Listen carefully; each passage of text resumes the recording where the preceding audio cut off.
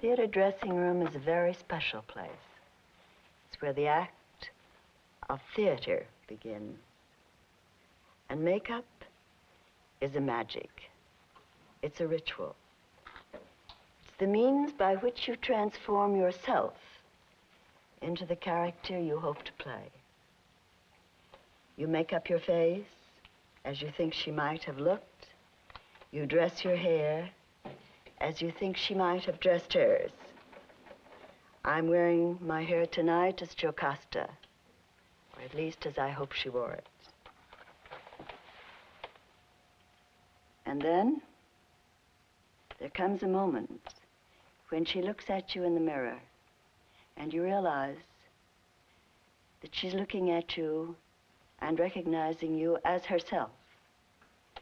It is through you, her love, her hope, her fear, her terror is to be expressed. And there's a moment of fear on your own part. Dread, a sense of hazard, feeling that perhaps you haven't done quite enough work.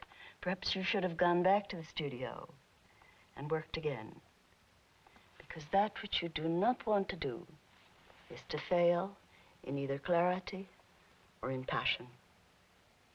You give all your life to doing this one thing. It sounds grim, it sounds frightening. It isn't. It has a great gaiety at times and a great wonder. But at the same time, there is that need to go back to the studio. Dance is communication, and the great desire is to speak clearly and beautifully and with inevitability. And this is true of all of us. It's true of me. It's true of every member of my company.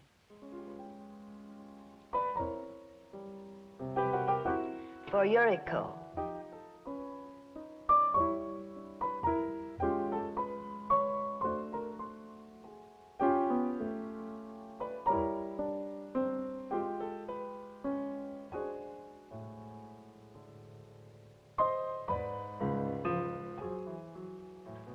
Helen McGehee,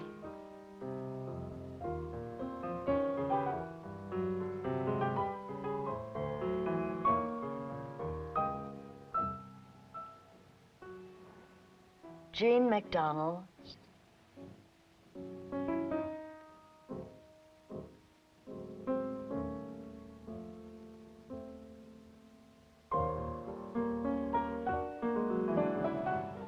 Ellen Siegel,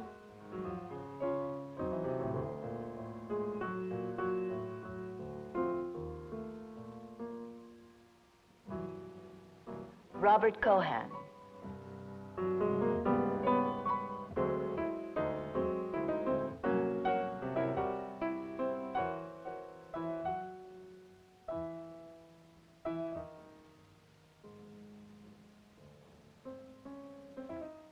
Miriam Cole,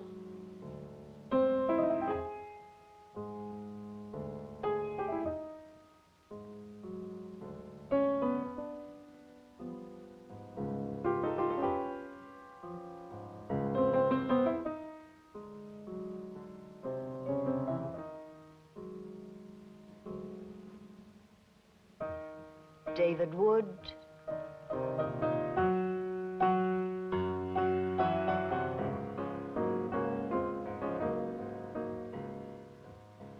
Lillian Bierstecker,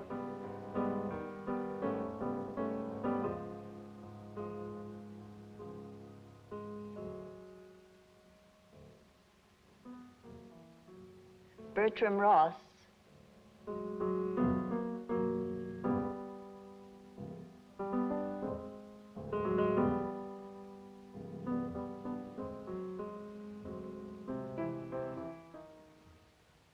Ethel Winter,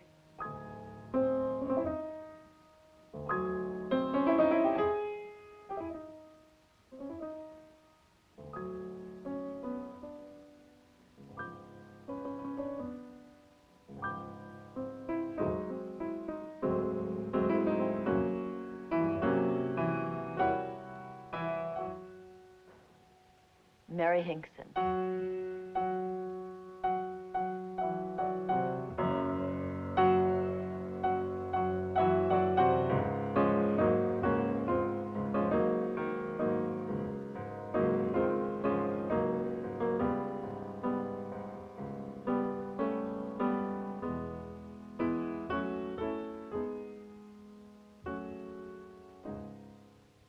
It is here in the studio that the dancer learns his craft, the mastery of his instrument, which is the human body. The dancer cultivates an awareness of the head and throat.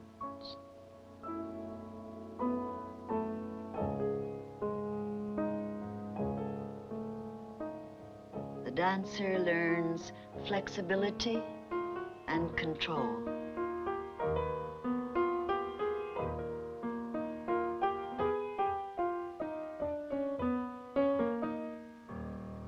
The dancer masters the turn of the body on its axis.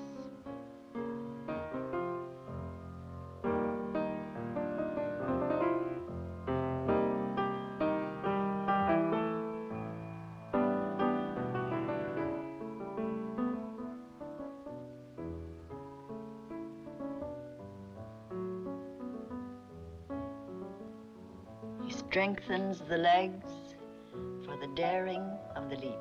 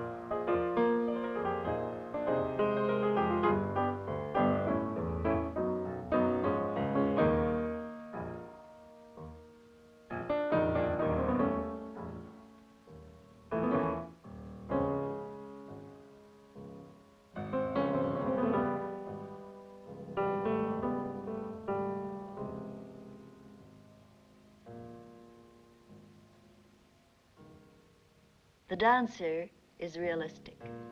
His craft teaches him to be.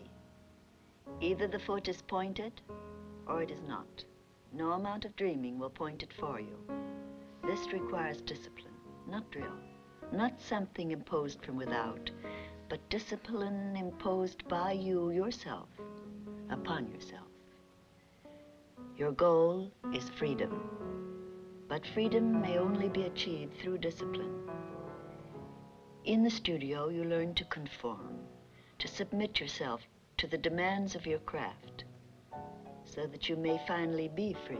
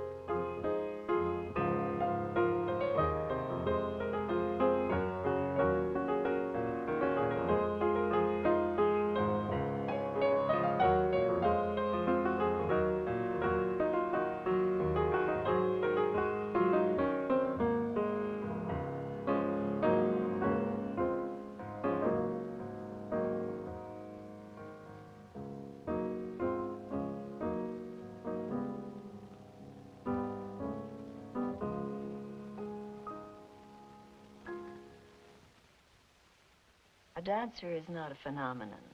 He's not a phenomenal creature. In other words, I think he's a divine normal. He does what the human body is capable of doing. Now, this takes time. It takes about 10 years of study. Doesn't mean that he won't be dancing before that time, but it does take the pressure of time so that the house of the body can hold its divine tenant, the spirit. There's a great deal of talent. There's no loss of talent. The tragedy lies in the fact that it isn't used very much. I think that's what this amazing old composer once said to me, and I think it's what he meant when he said that everyone's born with genius, but some people only keep it a few minutes. In other words, what happens when you have to work 10 years?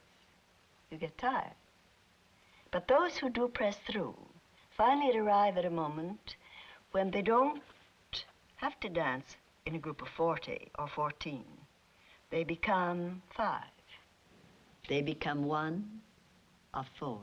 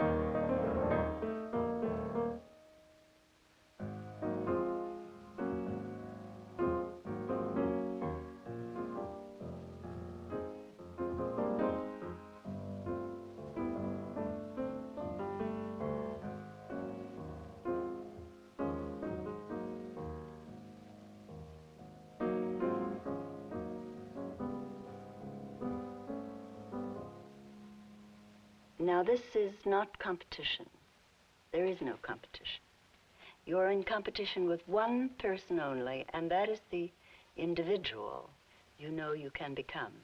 And that is the thing that makes a dancer's life the life of a realist and gives it some of its hazard and some of its wonder.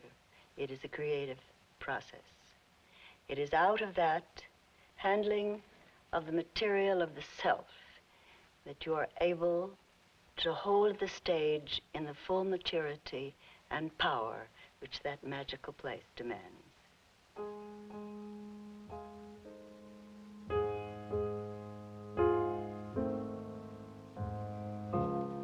You're able to dance youth's lyric joy and sadness at being in love for the first time.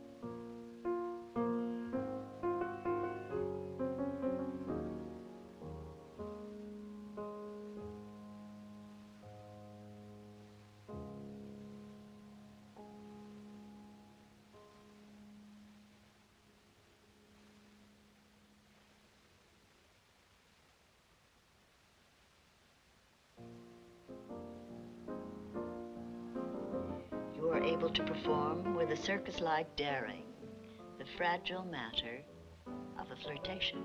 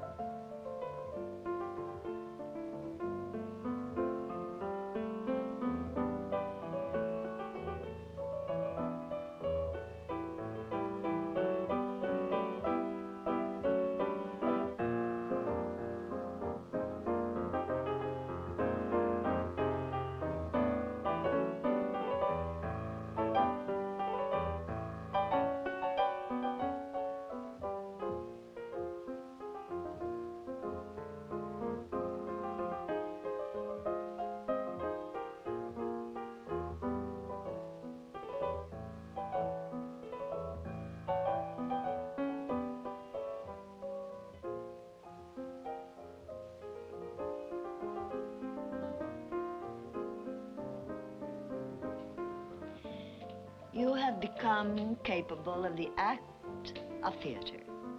Your years of training and discipline in your craft and in the cultivation of yourself as a human being have made it possible for you to be free.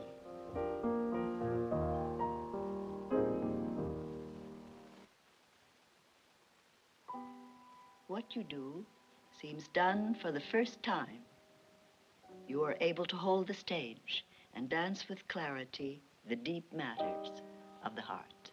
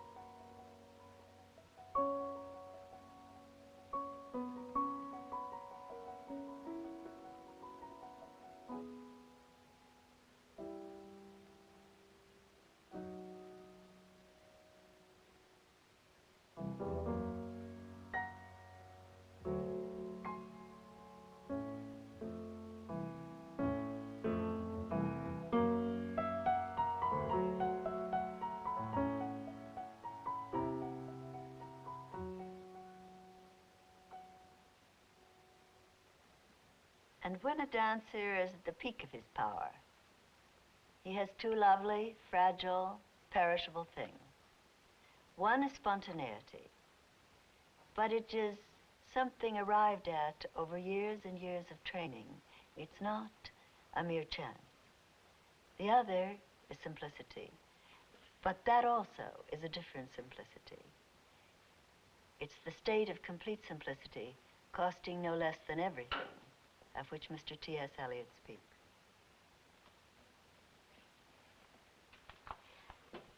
And how many leaps did Nijinsky take before he made the one that startled the world?